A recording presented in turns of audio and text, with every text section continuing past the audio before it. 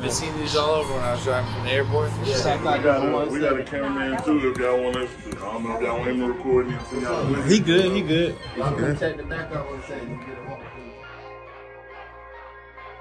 More and more legal dispensaries open their doors here in Houston. So if you get pulled over at 8 sounds smoking a J, what are they under? When he sells you something, give you the paperwork with it. So if you do get pulled over, he has the paperwork like this. You can't confiscate this. This is THCA. Blah blah blah. So, did you know that basically in Texas, weed is legal? Yeah. Our bill will finally legalize hemp and remove it from the list of control. So the state has been known for its harsh drug policies for years, but a new federal law, the 2018 Farm Bill, and I've covered in my THCA documentary, go check that out. Well, let's turn tides. And we are going to be talking about one of the most successful hemp businessmen in the Lone Star State.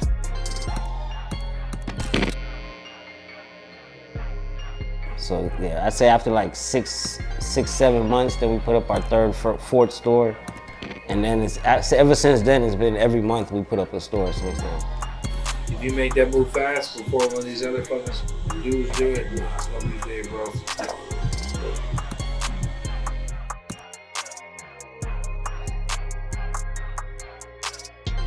But let's start at the beginning. So in the bustling city of Houston, Texas, the THC Club thrives, a pioneering brand in the hemp world with 18 stores across the city. The THC Club has redefined the experience of this plant in Texas. Want to legally, but what do you have here in Houston? You call this a dispensary, right? Yeah, this is a dispensary. Offering a legal and high-quality alternative to traditional markets. At the helm of this company is Raw. Man, I be having a lot of ideas. Some of them work, some of them don't work. Oh man, if I stopped every time they said ban it, I wouldn't have a business, you know what I'm saying? A visionary entrepreneur whose journey is as unique as the products his stores offer. So Raw's story begins in the Virgin Islands, where he was raised in a community deeply rooted in the Rastafarian culture. In this environment, the plant, right, is more than just a plant. Weed was much more than just a plant. It was a craft passed down through generations. From a young age, Ra was immersed in this world, learning the nuances of little bits of cultivation and the importance of quality. You know, cannabis was always like a trade, you know what I mean? Just like a painter or a mechanic, or you grow, same thing. Always just wanted that good pack, you know what I mean? Made my way to Cali eventually. And growing, you know, I have family up in Mendo, so connected with those people up there. And Ra's time in California allowed him to hone his skills and connect with a network of growers and enthusiasts who shared his passion. However, when the pandemic struck, California's industry faced unprecedented challenges. And seeing an opportunity, Ra's set his sights on Houston, where the industry was growing rapidly. And this is a key point, folks. Move to somewhere where there's opportunity. You know, it doesn't have to be forever, but it can make all the difference. And I've shown that in other videos, other stories from other entrepreneurs. In Houston, Ra quickly realized there was a significant gap in the market. Unlike California, where dispensaries were plentiful, Houston lacked real weed stores, right? Because the state hadn't legalized, but the federal government had, unofficially kind of. But most products were sold in smoke shops alongside vape sticks, lacking the authenticity and quality that true enthusiasts craved. Ra saw the need for a dedicated space where consumers would experience the plant in a way that was both legal and true to its roots. Navigating the hemp laws in an emerging market can be extremely difficult as an entrepreneur. What Ra accomplished in Houston is impressive, to say the least. So in addition, Ra recognized the importance of integrating medical and wellness aspects into the business. While the THCA products offered at the club are legal and accessible, there is still significant benefit to having a medical recommendation for weed use. I don't think people should just forget about the medical side from it, you know what I'm saying? That's like a big part. That's like protection, you know what I'm saying? Like, why wouldn't we take advantage of that? Even though like it's not required and they're going recreational and stuff, but if we do use it for medical purposes, like I think we should still, people should still go that route, you know what I mean? Yeah, you're just more protected, and I just feel better having a medical card, you know what I'm saying? Than having to tell, like I'm here in the condo and they tell me anything about, I'm not smoking this shit to get high, this is my medicine, you know what I'm saying? Like, By combining the legal framework of THCA with medical expertise, the THC Club has positioned itself as a leader in the wellness space, offering products that are both compliant and beneficial for a wide range of customers. Now, before we learn more about the THC Club, understanding the legal landscape of THCA and hemp in the United States is crucial to appreciating the significance of their operations. The 2018 Farm Bill, a landmark piece of legislation that legalized hemp at the federal level. According to the Farm Bill, hemp is defined as weed with less than 0.3% Delta-9 THC by dry weight, distinguishing it from marijuana, which remains illegal under federal law. Now, THCA itself is a non-psychoactive precursor to THC, the compound responsible for the psychoactive effects of weed. When THCA is heated through smoking, vaping, or cooking, it converts to Delta-9, what we think of as traditional marijuana. And this chemical distinction has allowed businesses like THC Club to operate legally within the framework of federal law by ensuring that their products remain compliant with the 0.3% Delta-9 THC limit. Now, Raw and his team have been able to provide high-quality products that offer the same experience as traditional weed. It's literally pretty much the exact same thing, but with the legal boundaries set by the Farm Bill. As all great entrepreneurs know, all this could never be accomplished alone. Building the THC Club from the ground up required more than just vision. It required a dedicated team. At first, whoever was available, you know what I'm saying? Like, whoever was available, whoever was around, just putting everybody who was around me to work, basically, like. Yep, I've been in Houston since like 2018. How old are you? I'm 34. Opened up a location on South Main. That's what's up. Man, me just want to be a part of something. Yeah. You feel me? Yeah, absolutely. I want to open up a business, and I found a great partner to do it with. Yeah, we knew each other for a few years now. Yeah. So when I finally ran back into him in Houston, I seen this is what he was doing. I just was, waiting for my time to be for him. Let me be a part of it, and he did. And just finding the right people that I had around me. But yeah, but once you get it locked in, that's it. You know what I'm saying? You can move on to the next. And that's key, being able to put somebody in position that could do the job and then move on to the next. So, you know what I'm saying? Try not to waste too much manpower, too much hours on one job. Like, all that is key. Or else you're gonna have 10 people making pre-rolls.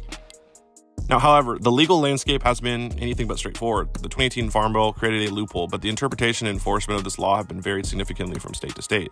Some states embraced the opportunity, establishing regulations that allowed businesses, but others, however, implemented stricter controls, seeking to keep hemp illegal. In states like Texas, the response to the Farm Bill was mixed. On one hand, the state allowed for the legal sale of hemp-derived products, including THCA, as long as they met the federal criteria. On the other hand, the state's stringent laws and conservative stance on weed created a challenging environment for businesses. Despite these obstacles, Raw and his team have navigated the complexities of the law, ensuring that their products remain compliant while still offering the high-quality experience that consumers expect. Oh man, if I stopped every time they said ban it, I wouldn't have a business. You know what I'm saying? I don't know. They haven't banned it, but they keep saying they're changing, they're gonna amend this and that. So we're waiting to see. But until then, I mean, I'm just keep doing what I do. And then when that happens, you know what I'm saying, we'll go back to the drawing board and, you know what I'm saying, like, figure out what other products are available, and then we'll perfect those. You know what I'm saying? I'm not too concerned. A lot of people are, oh my God, I'm not concerned. You know what I'm saying? Whatever happens, we'll roll with it, and we'll still be here. I'm not too concerned.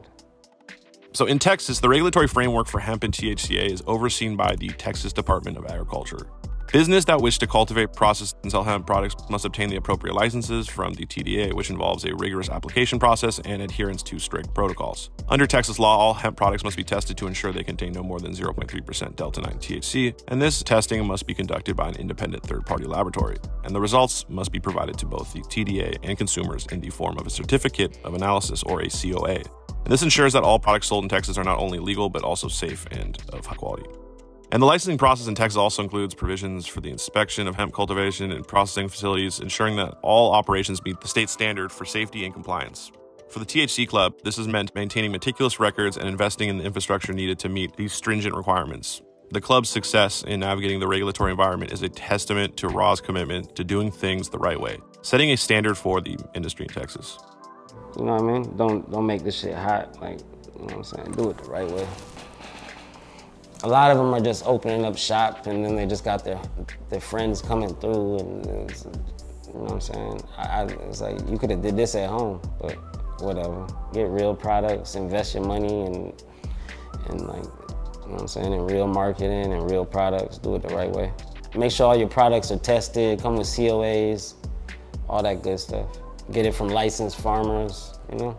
So Texas setting up an actual regulatory framework for hemp comes as a surprise to many people because for decades, weed was not only illegal in Texas, but also heavily stigmatized, particularly in more conservative rural areas of the state. And the harsh penalties of possession created the environment of fear and secrecy from those who used or supported the plant.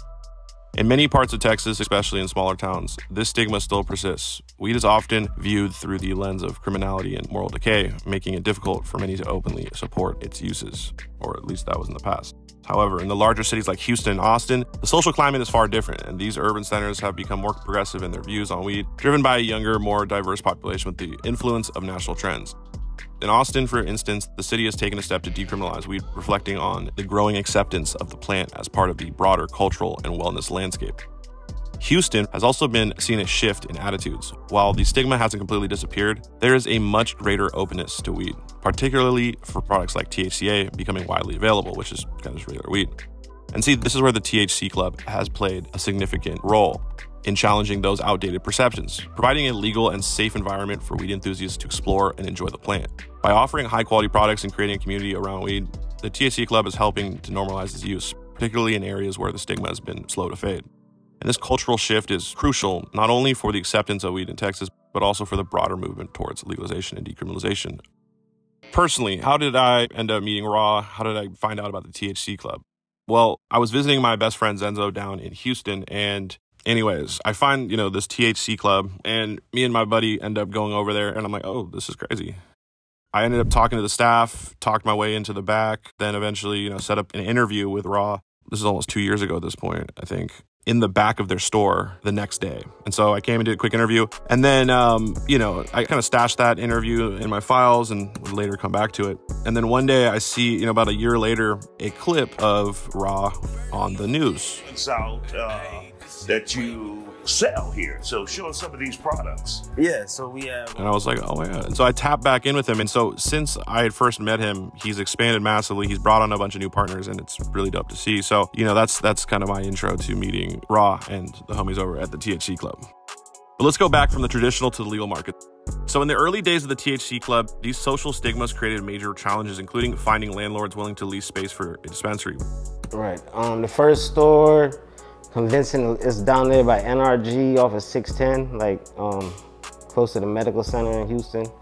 That one, we knew the landlord personally, so we just talked to him and showed him that we were ready. He believed in us. And then the second one wasn't hard because he had other storefronts available. So once we showed him we could handle the first one, he hit me up and told me he had other storefronts that were available. Raw understood the importance of surrounding himself with individuals who were not only skilled, but also committed to the mission. Many of the people who joined were individuals he had worked with in other capacities, united by a shared goal of bringing quality flower to Houston. And together, they've navigated the challenges of opening multiple stores in a city where the laws were still evolving.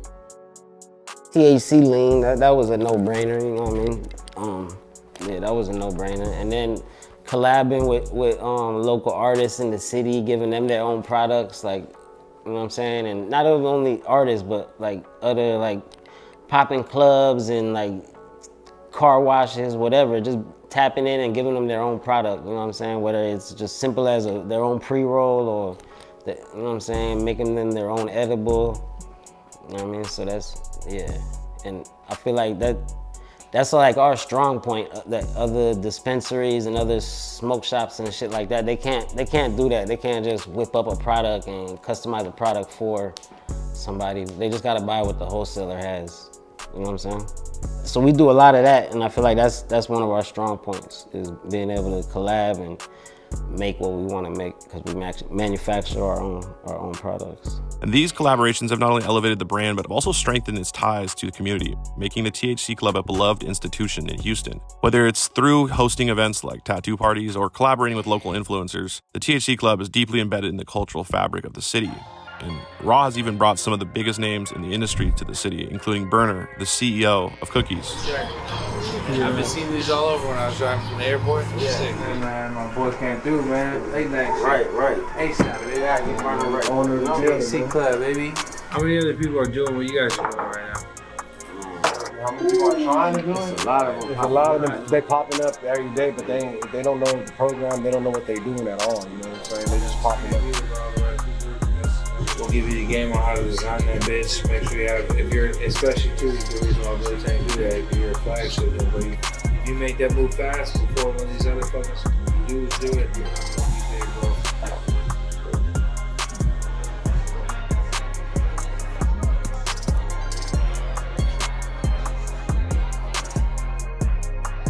So, in conclusion, Raw's journey from the Virgin Islands to the CEO of Texas's most successful weed businesses is a story of resilience, innovation, and community building. Through the THC Club, he has not only provided a legal and high-quality alternative to traditional weed, but also played a key role in changing perceptions of the plant in Texas. As more states embrace hemp-derived products and the federal government continues to reevaluate its stance on weed, the THC Club's journey offers valuable insight into the future of the industry. For Raw and his team, the journey is far from over, with plans to continue expansion and commitment to excellence. The THC Club is set to remain a leader in the hemp world for years to come. Anyways, guys, this is LMC, signing out.